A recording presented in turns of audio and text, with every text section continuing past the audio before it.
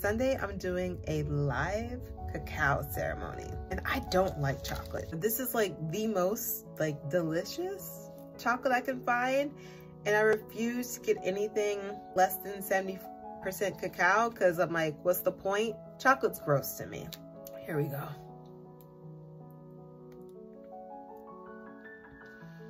So this one has a dark chocolate, of course, with pistachios, dried apricots, coffee, ancho chilies, sea salt, cinnamon, and chipotle chilies. You add some like cayenne pepper, spice, something complex. I'm more prone to try to eat it. This is about as much as I can eat. It's medicinal. It's supposed to make you feel better, improve your mood. Ugh! Ugh.